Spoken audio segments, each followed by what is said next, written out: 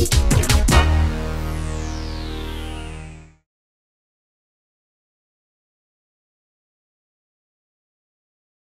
you for having us here. Like the topic of today is attracting domestic capital for the alternate investment funds, and we've got a panel here, a lot of guys here who have great experience in this field. The industry by any standards has done fairly well.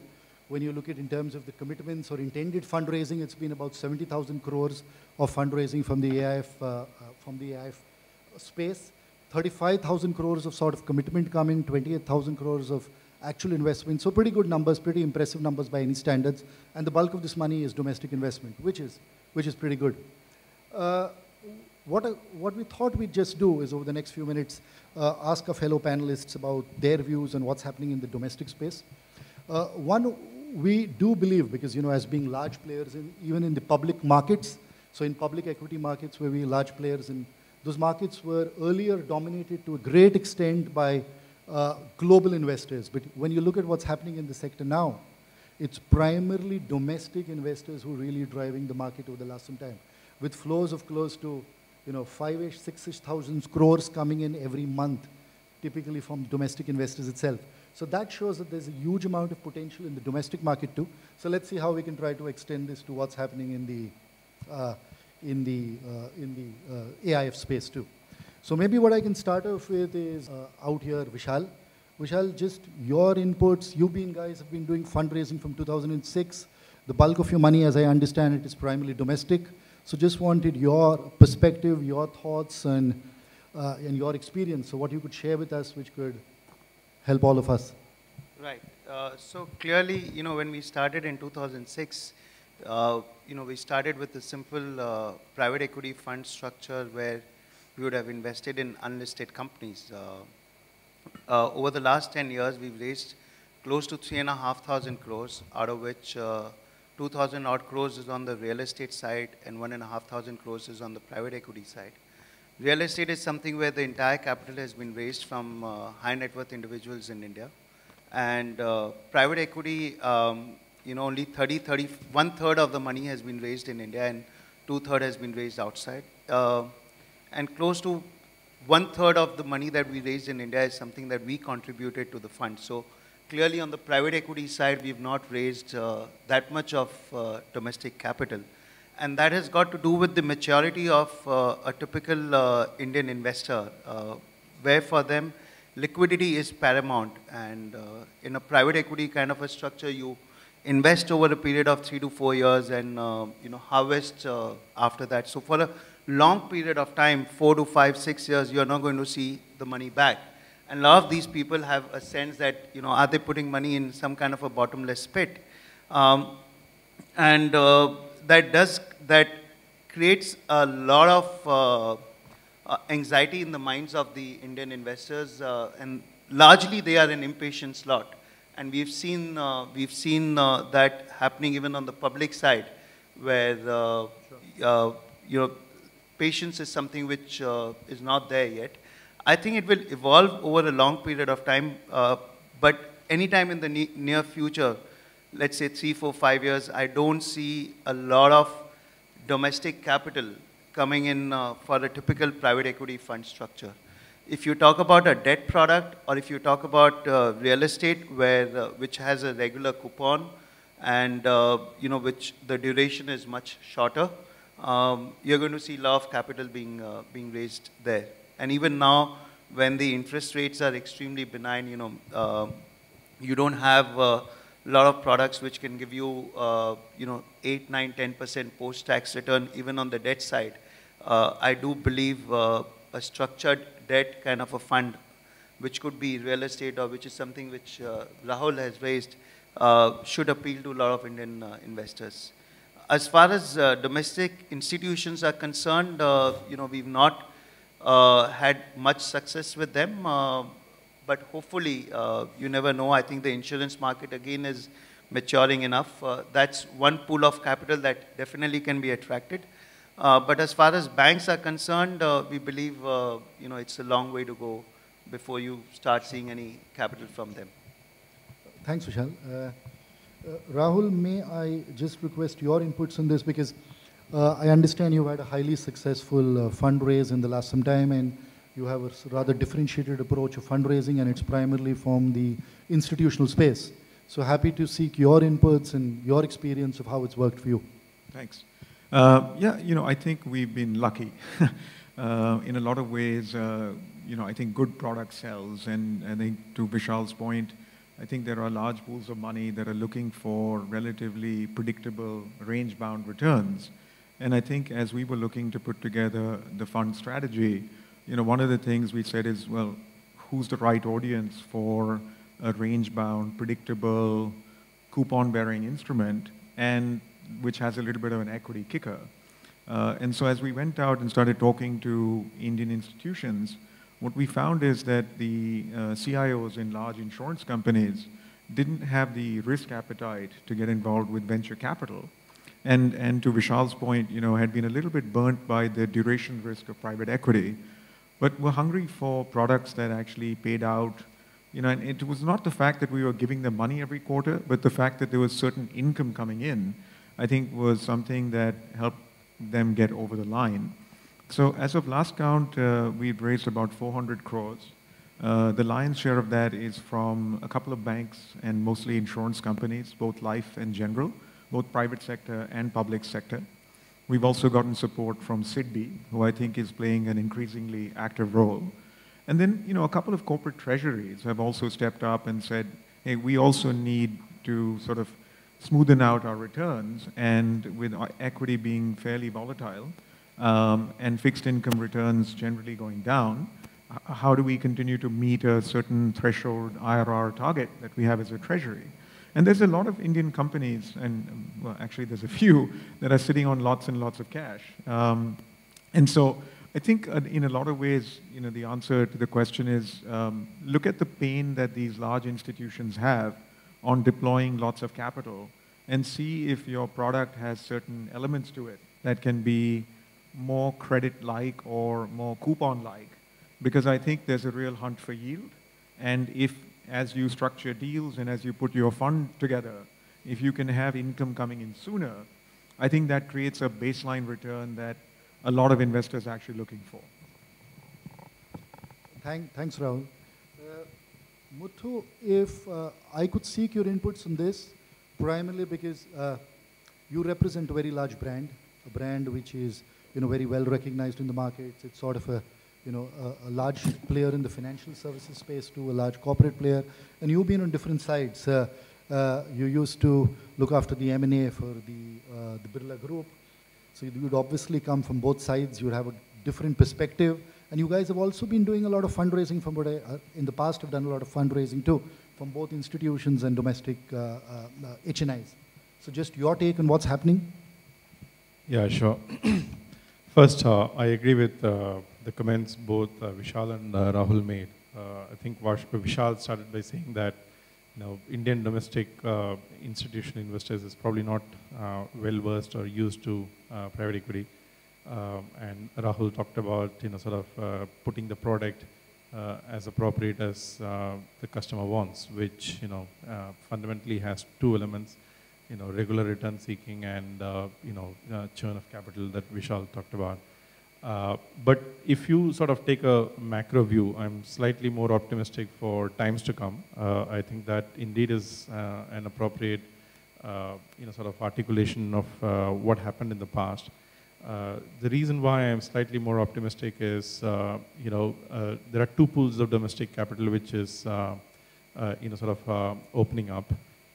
One in a small way, very small way, and the other one in a reasonably big way. The one that's opening up in a reasonably big way is, I think, the insurance companies. Many of the insurance companies are, in principle, already setting aside money for private equity. It is another story that they're going to be quite a while away to actually deploy the capital. But I think they have taken the first step of allocating 2 to 3% of their sort of capital. And day by day this money is going up.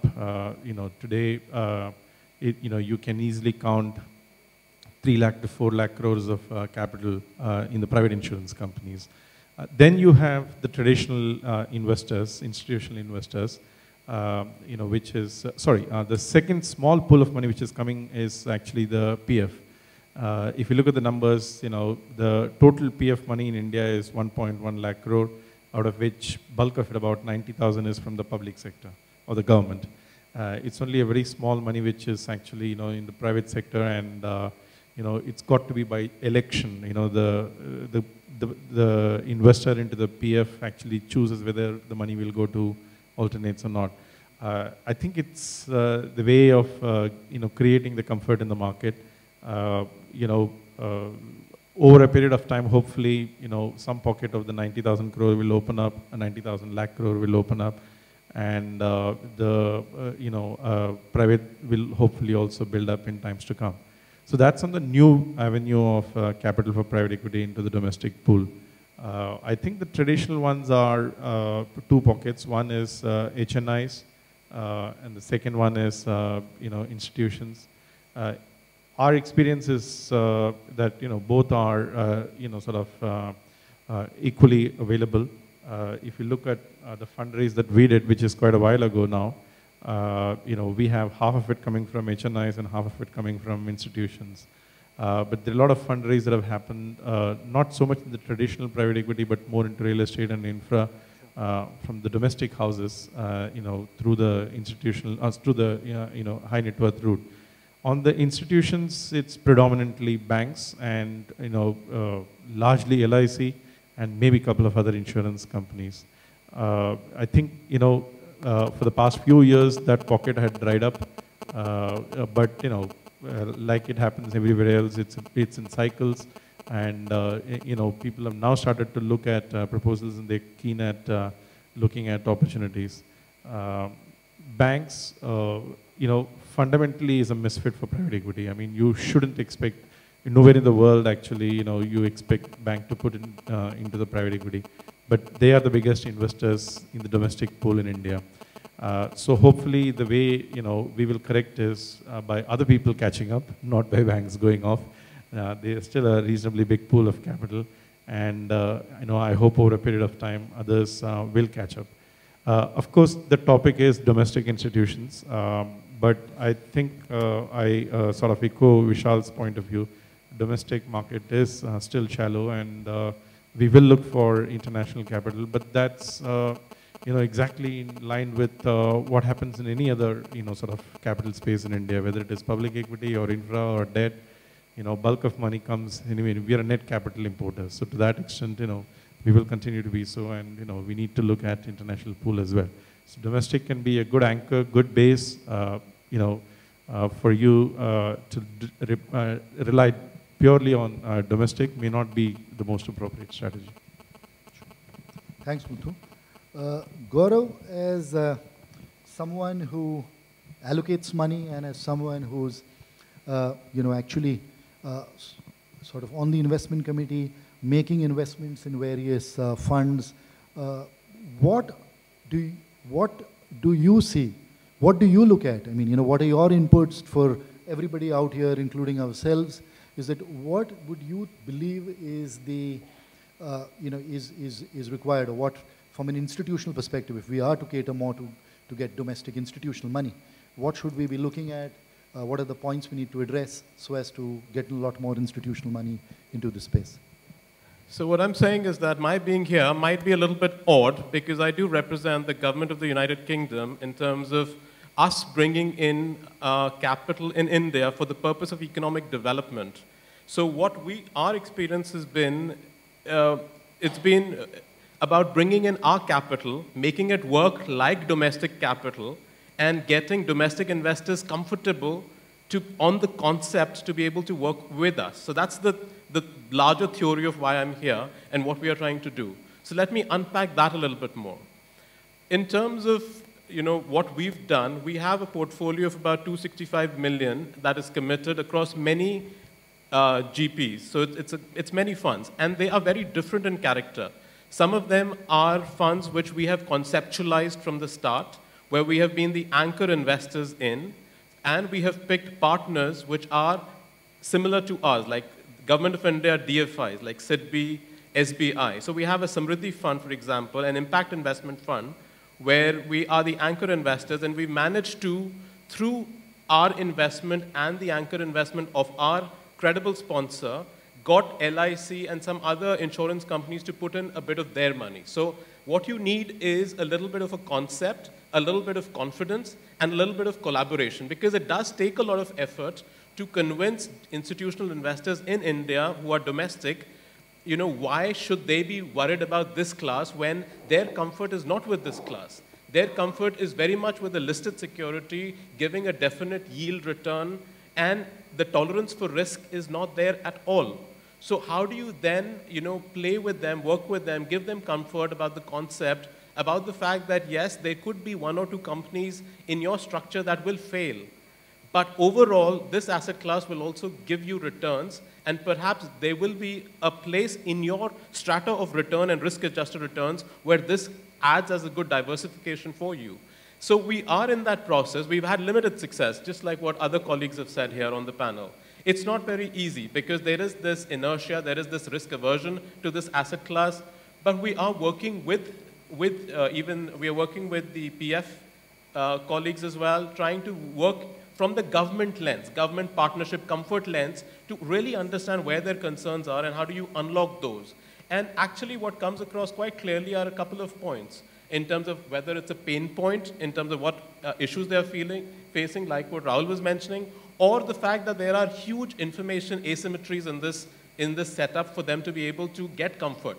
The data and the returns are not, on average, are not very easily available.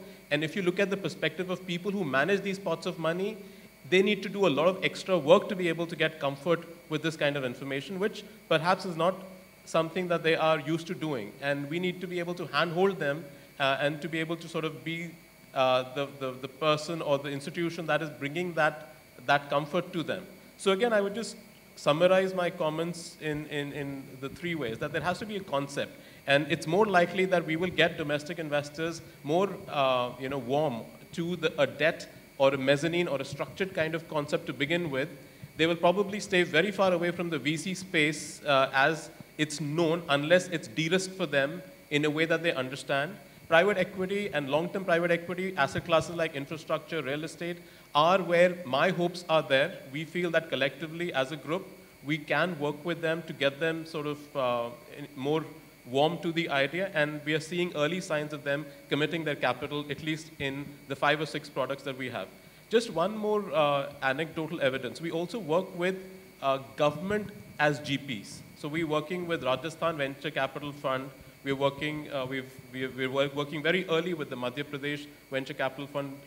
So in some ways, what we're trying to do is get these domestic players comfortable with a little bit of the government approach, because many of them are government insurance fund managers.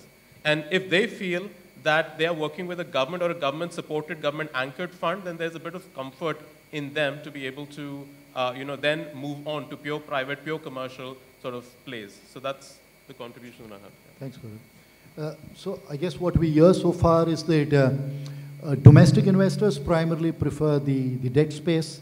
They're a little cagey, a little wary of what's happening on the PE space, on account of tenure and various other things. And while everyone has had an encouraging start in, there are, positive initial signs of what's happening on the institutional side, I still think we all recognize that's a fairly long way to go. So the domestic HNIs do come and primarily play a debt space, but institutions is where is a lot of the money. And let's just try to, open this up to our fellow panelists and get a sense of, so how do we attract more money from institutions, right? What are the few things we can do to maybe help this along the way? I understand it's a process, but what are the various things we can do? We've seen some very encouraging signs in the sense that EPFO, which is Employees Provident Fund Organization, we are one of the 5 managers of the EPFO, and they've got close to 7 lakh crores with them, and they made their initial foray into public equity markets. Well, even in index funds, but they've in about 15 months, or is it 18 months, deployed somewhere between 15 to 20,000 crores in that. That just shows you the size of, or the potential of money which they have. And this is only with 10% of incremental allocations. This could obviously, at some stage, this is going to go to 15 and so on and so forth. There's no participation as yet in the AIF space, but, maybe someday, it's not likely to happen soon, but maybe someday we could look at that. There are a lot of other big funds, coal miners pension fund, there's so much out there. And also just to leave this thought with you guys, and any thoughts on this, that the mutual fund industry has possibly done a remarkable job at selling a long-term growth story in a highly volatile asset class. So when you look at it, think of it, equity mutual funds, no returns for the last 2 years. No returns for the last 2 years. There's a lot of money still pouring in. So they're obviously selling a story very, very well. Now I understand that's a larger single homogeneous story relative to the stories each of us are selling, which are far more discrete and smaller. But is there anything for us to learn that's from a domestic, let's say, individual perspective? Is there anything we can try to do to, let's say, get that much more money from institutions? Anything else we could do, sir? Anybody, Gaurav, Rahul, do you want to just, try your hand at that? Any thoughts you might have which would help things along the way?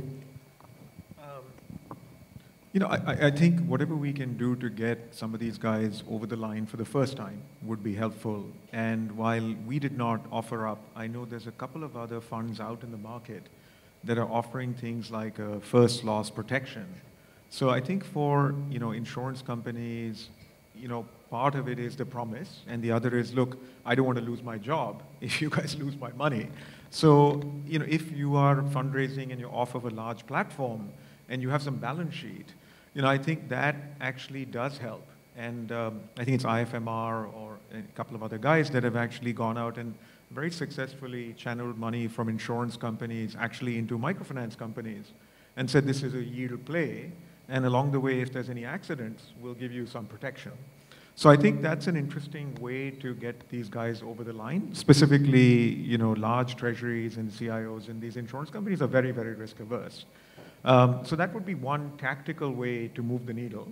Beyond that, I think that we're very early days. IRDA didn't allow these folks, it's only been 3 or 4 years since they've been allowed to invest into AIFs. So what we have seen is a few of the large insurance companies we've met with actually now have a dedicated head of alternative investing, which is quite remarkable because typically you'll have a fixed income guy and you'll have an equities guy. We're now seeing people like SBI Life actually have a dedicated head of alternative investing. And he brings some amount of cycle experience, understands private equity to some extent, and therefore you have an audience that's a little bit more aware and open to understanding the risk profile of what we're selling. So I think we should just acknowledge that the domestic institutional landscape is young, and I think that whatever we can do to give them confidence without necessarily changing the rules of the game, because I don't think any of the GPs here want to offer first loss protection, but I think to the extent that we can be creative about helping them get comfortable with the downside, that can move the needle. Thanks, Rahul. Vishal or Muthu, anything? So your question is, how do you deepen the domestic pool, right? Again, let me start, sort of slightly at a higher level. In a capital ladder, we are the last resort. Private equity is the last resort to any capital provider. So for takers of our capital, we are costlier, and if you look at it from the investor's perspective, they are, they're going to put money only when they're absolutely sure that they're going to sort of get returns, which is, commensurate with the risk. We are a decade behind, let's say, a mutual fund, to touch on the point that you mentioned. But that's how it should be, because, mutual fund 15 years ago looked like an alien concept, looked like a club culture. People were very apprehensive. Today they are, sort of pretty comfortable in, exactly, it's mainstream. So we will get there, and I think a lot of things have to fall in place. There will be probably, all angles that needs to be worked on. A regulatory angle, the performance of the, private equity players on the, second side, And the investee companies, how they behave, I think they're also evolving. So a lot of these things have to fall in place to give the comfort that, the domestic pool will require. And the reason why they will need an extra comfort is that by design, we don't have the domestic pool for private equity. Banks are not supposed to be investing in private equity.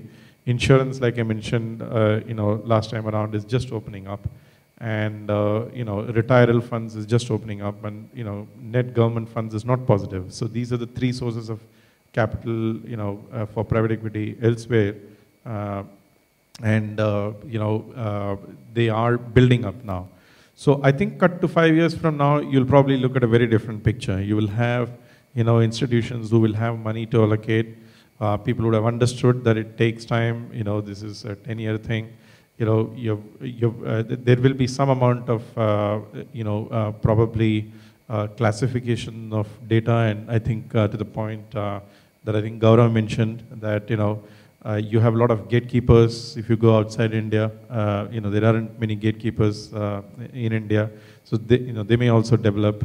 And a lot of things will have to fall in place. And I think capital is also building up. So we've got to sort of wait for that day, which is not very far away. And on the GP side, I think there is already a certain amount of bucketing of people of performers versus non-performers. So as this trend continues, you will see a certain amount of polarization. And winners definitely will get a lot of money. Thanks, Muthu. I'll largely speak more on the private equity side of the business, which is growth capital, than on the real estate. I think somewhere the biggest disadvantage that we have is that we don't make a lot of noise, unlike the public market side, where it is 24/7 on your face, and something towards which the regulator or government also pays a lot of heed to. But if you really see over the last 12 years, it was an alien subject up until, early 2000. Honestly, when I started in 2006, for the first 6 months, I was confused between a GP and an LP. I didn't know what a GP was or what an LP was. But if you really see how the environment has evolved over the last 10 years, and somewhere over the last 10 years, more amount of FDI money has come on private equity than the direct FDI, non-private equity FDI. And the kind of role, by and large, that the private equity funds have played in the last 10 years in terms of helping a lot of small to mid-sized companies, get size and scale, things around corporate governance, things around, tax being paid by these companies. I think there was a report which captured each and every parameter where companies backed by private equity funds, how they have done vis-a-vis the others. And on a lot of these parameters, I think there's been a lot of positive role that the private equity fund managers have really played. And somewhere it has benefited the overall economic ecosystem as such. But I don't think we are getting enough attention as far as the government or regulator is concerned. Yes, let's say when you take example of banks, clearly there is a mismatch in terms of tenure, because their liability side is short term, whereas a PE fund typically is a 10 to 12 year kind of a structure. But on top of that, doing a 200% capital charge on the committed amount instead of amount drawn on, clearly is not allowing them to invest. The taxation rules around private equity is something again, which is not very helpful. So if you want this industry to grow, I think from a regulatory or government standpoint, a lot of things have to be done. Lot of things have to be done. And you have to make the system or make some of things in such a way where people are tempted to invest in funds, rather than you are taking the temptation away. So I think a lot of work is required to be done before we see large pool of capital. You might find some successes here and there. You might find a large corporate houses, let's say, a Reliance or the Aditya Birla or the Tatas, because of their strong brand equity and otherwise getting ability to raise capital. But when you see an environment where a group of people with experience who've come together and started a fund can raise a lot of domestic capital, I think that will be the day when, would be a good time for us. Thanks, Vishal. Gaurav, any thoughts from your end on this matter? Anything also from a regulatory perspective? Because I think we've got, in my view at least, we've got a great set of regulations for what SEBI has put together for the AIF regulations. But anything regulatory, anything on tax, which would help, or making a pitch with other regulators of, where so that we can ensure that a little more money comes into the sector. Any thoughts around that, Gaurav, or anybody else also who would like to add to that? Sure. So I think the first thing to say is that there's a lot of optimism in terms of the room to grow. The United Kingdom, for example, has about 700 billion in alternative assets in that sense. So it's quite a significant leap over what India has, and there's a lot of room to grow. Now, what needs to happen in terms of deepening the market is perhaps getting things at scale as well.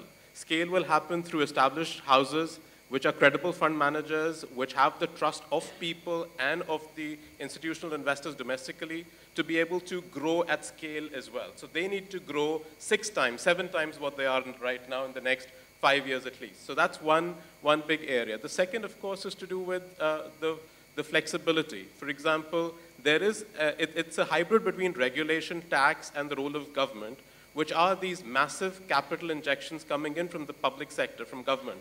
The 10,000 crore fund of fund from Government of India, or the 20,000 crore NIIF. They are great examples of how, if there was a capital deficiency or some comfort needed to anchor certain professionally run independent funds, which could then attract all of the other sort of pools of capital around, which need to be deployed at scale. So that, plus the flexibility in the way that the Western markets have moved. For example, along with PE investments, or come the co-investment route. And there could be houses which are managing large pots of money, either for a family or for pension funds or for insurance. That option is something that they need to be attracted to in a little bit more way, the way the Western markets have it as well. So the co-investment route, unlocking a lot of opportunities and giving them the exits and reducing the risks in their mind in the way it is. In terms of other regulatory or tax aspects, I think there have been some fundamental changes which have been made recently, a few months ago. For example, even the PF has started to allow investments to happen. We had the PFRDA chairman was here and said the same thing. We have programs with them separately on policy and trying to make sure that we are hearing the market views and giving that feedback to them. So there's a role for industry platforms, definitely to be the voice. And I think it's about everybody trying to bring together credible evidence, because even policymakers and regulators are somehow sitting in a place where, like colleagues said, it's not an asset class that is shouting from the rooftops or running 24/7. So they need to be sort of told with evidence about what needs to change. And a credible response then has to sort of go to them. And I believe that there is, from our interactions with policymakers and regulators, there is a willingness to really change and to make sure that this capital is actually being deployed usefully for India's growth in that sense. Thanks, Gaurav. Thank you. Well, to our fellow panelists, thank you so much for being here. Thank you for your insights. I'm sure everyone has enjoyed it as much as I have. So thank you so much. And in conclusion, that while we made a very encouraging start, and domestics are leaning more towards debt at this point in time. But over a period of time, and as we've touched upon, industries were slightly ahead of maybe where the private equity space is. We look forward, all of us look forward to a very, very bright future and a lot of fundraising from domestic investors, both individuals or HNIs, as well as from institutions. So thank you so much and have a good day.